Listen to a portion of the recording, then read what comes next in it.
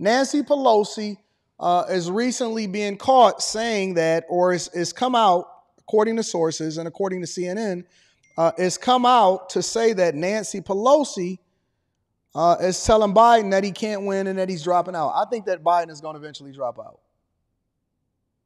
I think that Biden is going to eventually drop out.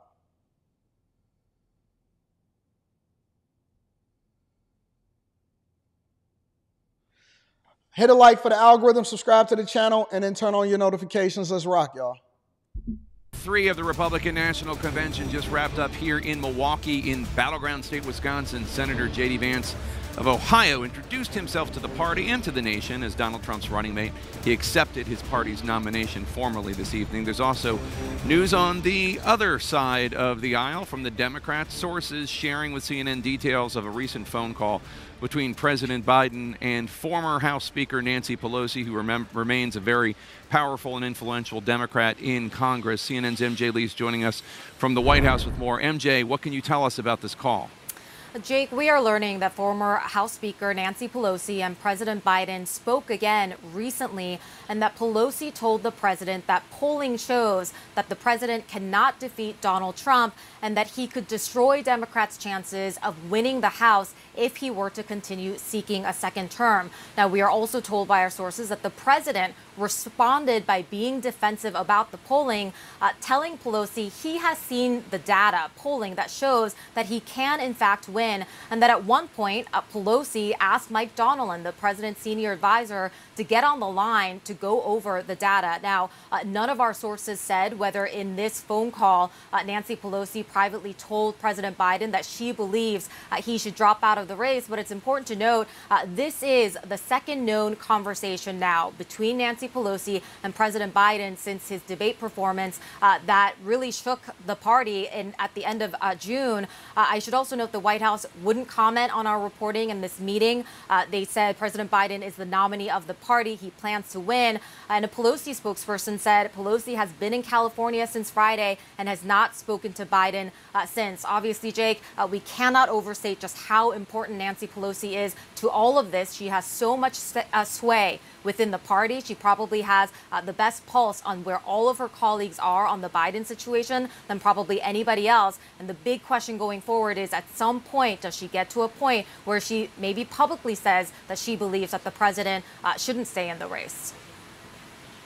I see that Fi Brown is saying that Biden tested positive for COVID, and that's why he's canceling the speech in Las Vegas. Let me see if I can pull that up for you guys really quickly.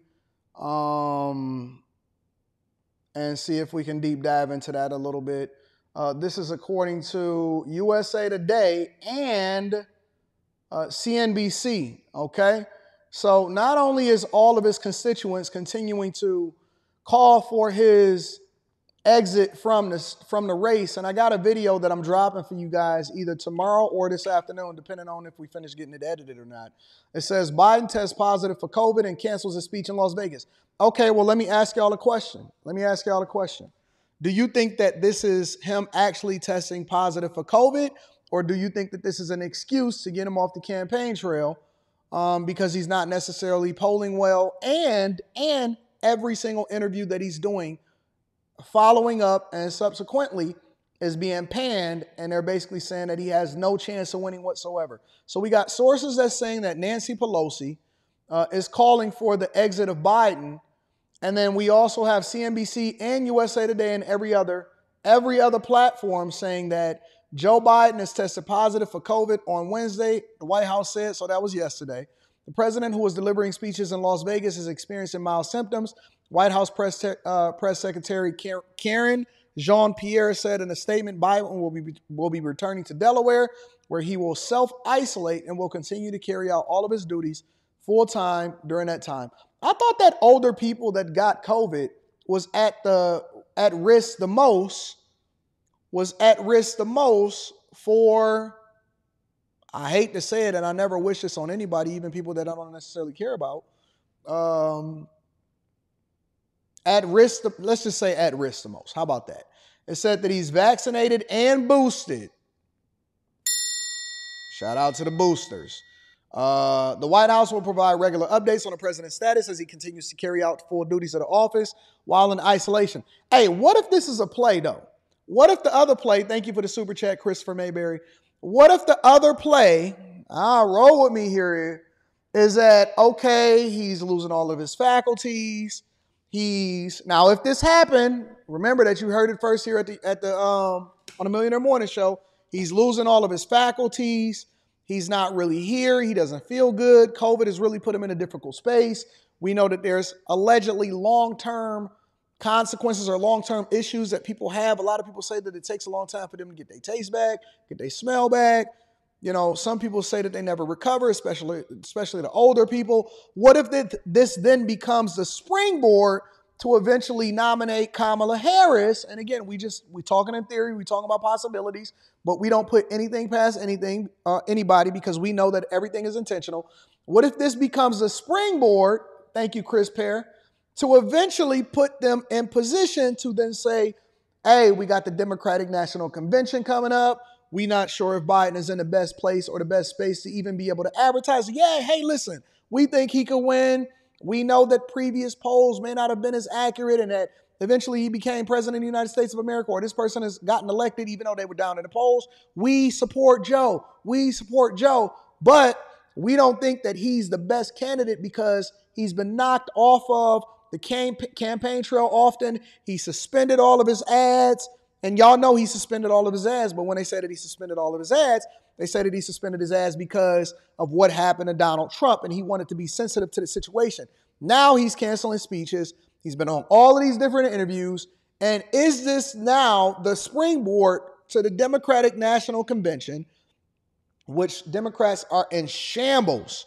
And all of his constituents are saying, listen, we got to get you out of there. But Joe has already stood 10 toes down. He said, listen, I'm not getting out of this race unless I know for a fact that I can't go on and I can't continue to advocate for what is best for this country as far as me being president of the United States of America.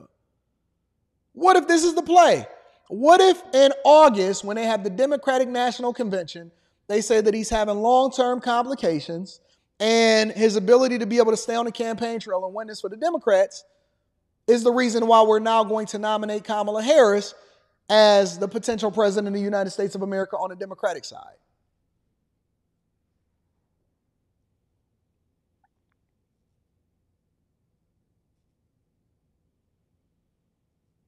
They say Biden boarded Air Force One in Las Vegas around 6:30 p.m. Eastern time. The White House pool reported the president was not wearing a mask as he boarded the plane. You mean to tell me they weren't out a mask? So Biden got the vid, but he's not wearing a mask as he boarded the plane. He said, good, I feel good, Biden told reporters in response to shouted questions on the airport tarmac. Biden's doctor said the president came down with a runny nose and a non-productive cough. On Wednesday afternoon, he felt okay for the first event of the day, but given that he was not feeling better, point-of-care testing for C-19 was conducted and the results were positive for the virus. Goes on to say, Biden's symptoms remain mild with a normal temperature and respiratory rate of 97 and at a 97% pulse oximetry reading, according to the doctor. We don't even know what that means, but it's okay. We see students over here. The president received the first dose of Paxlovid.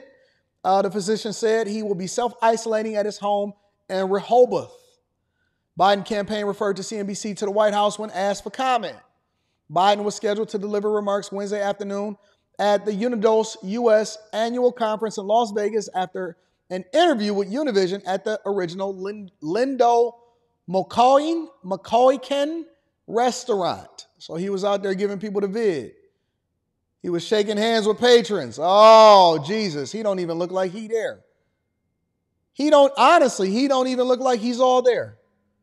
No way that you're going to sit here and tell me that this is a healthy situation.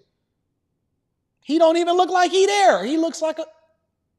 Come on, man. Hey, y'all, somebody get this man a blankie.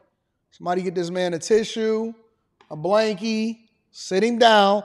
And I'm going to be honest with you. Even though I have compassion for him because he's an older gentleman, all right?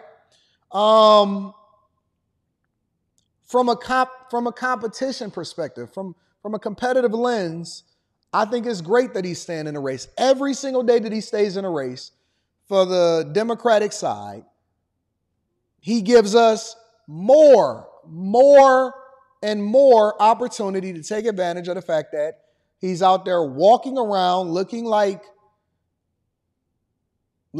death warmed over, and he needs to get him a quilt, get him a blanket, get him a blankie, get him some tissue, some hot tea, some cocoa, put some marshmallows in it, get him some Fruity Pebbles. I love Fruity Pebbles, especially the ones with the marshmallows. Get him some Fruity Pebbles and let that man sit down and let Kamala Harris go ahead and try to run this country into the ground. Let Kamala Harris run this country into the ground. We with it. So they saying he got the vid. Thank you, Fi Brown, for letting me know that in the chat. All right. MJ Lee, amazing stuff. Jeff Zeleny also has been reporting on the story. Jeff, tell us more about these conversations between former House Speaker Nancy Pelosi and President Biden. Look, Jake, a lot of Democrats have been taking their worries and fears to former House Speaker Nancy Pelosi. Take the whole Democratic Party down with her thinking over the last now nearly 3 weeks since that debate. Now, when President Biden said he is going to run, he's not reconsidering, she reopened the door for him, and that allowed some other House Democrats to have conversations with her. So she has been trying to handle this behind the scenes, if you will. But what we are hearing is that it hasn't worked, so they are being slightly more public with this. But she's not alone. Last Saturday, a key meeting in all of this. History may show this to be a pivotal meeting here, depending on what happens. Senator Chuck Schumer, the Senate Majority Leader, traveled to Rehoboth Beach. That's where the president was spending the weekend. He had a private one-on-one meeting with the president, expressing concerns of Senate Democrats as well, that they do not think that they can win and are worried about him winning in November. So, Jake, taking together all of this is a different moment here as we hit the 3-week period. As for the president, he's back in Delaware. The campaign tells me tonight he's in this race. He's not changing. And they say he'll be the Democratic nominee. Of course, we'll see about that, Jake. So, pray for Biden. I know that y'all don't like to do that no more because you don't like to pray for your enemies. Even the word of God says pray for Biden. Listen, we don't want the dude to just be passing out on the campaign trail because, man, we're going to get Kamala. At worst, whoever Obama that's probably running the White House right now got to be better than Kamala Harris. Anything and anybody is better than Kamala Harris. Anything and anybody is better than Kamala Harris, all right?